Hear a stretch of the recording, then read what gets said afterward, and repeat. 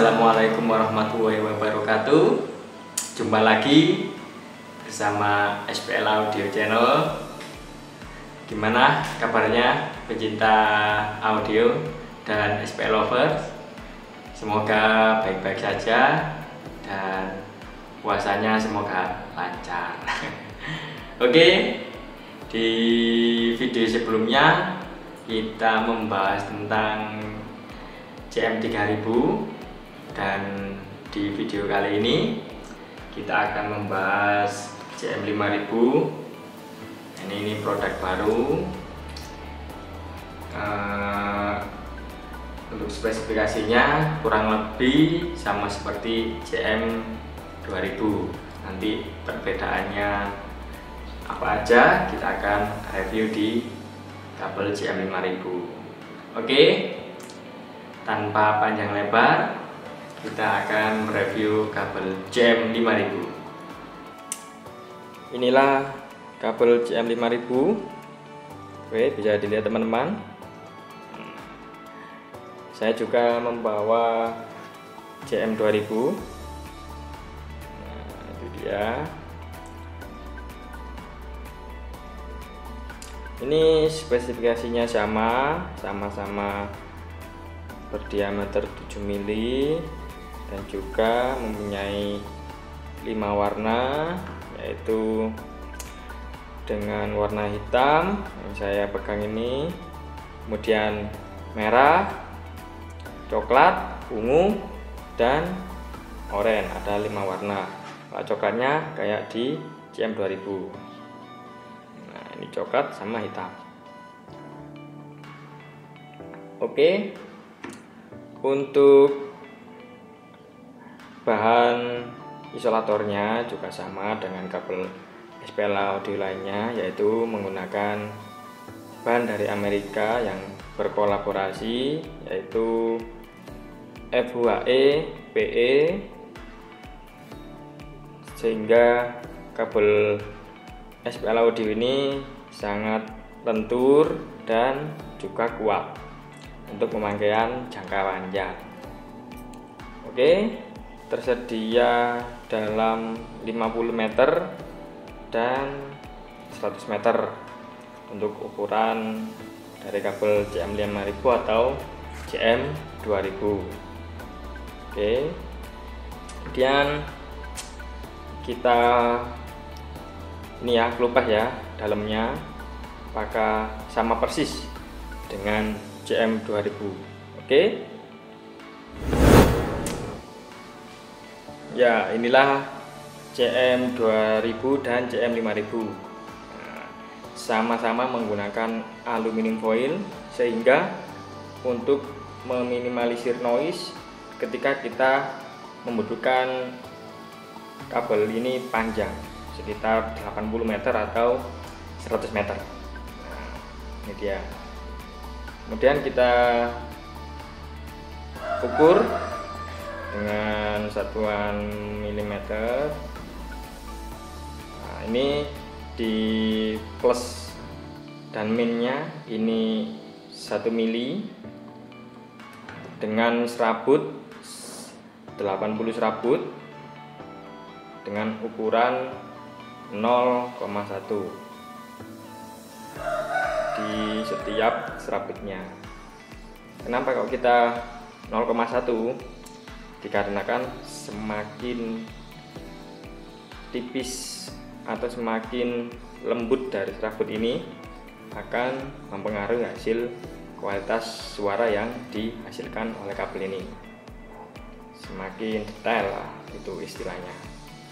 Kemudian di ground kita ukur kira-kira 1,3 mili kurang lebih. Ini berjumlah 128 di setiap serabutnya. Jadi 0,1 ini sampai 128 kali.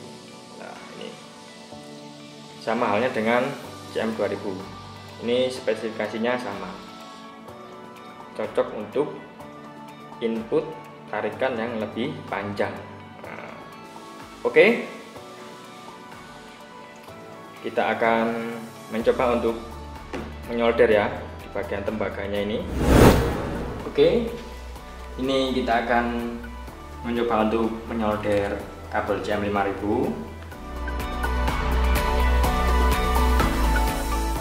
Sangat mudah untuk menempel ya, karena kan kabel SPL Audio ini mengandung tembaga murni sehingga dapat bersahabat dengan cepat untuk menempel, sehingga tidak menyusahkan kita untuk menyolder. Jadi kalau kita nyolder cepat menempel.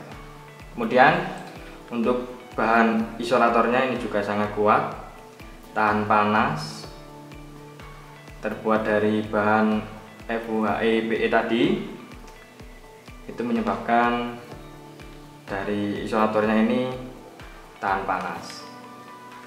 Nah, kita coba lagi. Nah, oke, bisa dilihat teman-teman. Oke, kita akan melihat spesifikasinya di kabel CM-5000.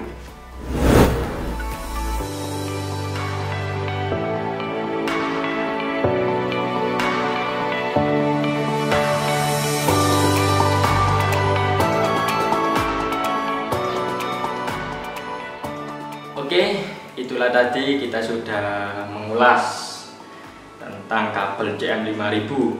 Kita sudah mengelupas, kita sudah menyolder, kemudian kita sudah membandingkan dengan CM-2000. Saya rasa kabel ini cocok untuk tarikan panjang, dimana tarikan panjang itu seumpama untuk delay speaker. Nah, ini kan butuh tarikan panjang, seumpama butuh 80 meter, kita bisa pakai kabel CM-5000 atau CM-2000. Karena apa? Karena sudah dilengkapi dengan aluminium foil, yaitu fungsinya untuk meminimalisir sinyal yang masuk ke kabel. Nah, jadi noise tidak akan masuk di kabel untuk tarikan panjang. Kalau untuk kabel mix sih bisa, tapi ya kita juga memikirkan harga untuk lebih bisa hemat kan. Ada CM-3000 untuk kabel mikrofon dengan tarikan ya kira-kira 10 meter, 15 meter sudah bisa untuk kabel mikrofon. Oke, itulah tadi review kabel mikrofon dari SPL Audio. Untuk video berikutnya kita mungkin review kabel Snake ya, yang isinya 4 dan 8 di CSA dan CSB. Oke, saya rasa di video CM-5000 kali ini sudah cukup. Dan jangan lupa untuk teman-teman pecinta audio, jangan lupa subscribe dan like video dari SPL Audio Channel. Kemudian jangan lupa kirim komentar atau kritik dan saran untuk apa? Untuk kemajuan di SPL channel tersebut. Oke, saya rasa itulah dari saya. Kurang lebihnya mohon maaf. Assalamualaikum warahmatullahi wabarakatuh. Salam SPL Audio Indonesia.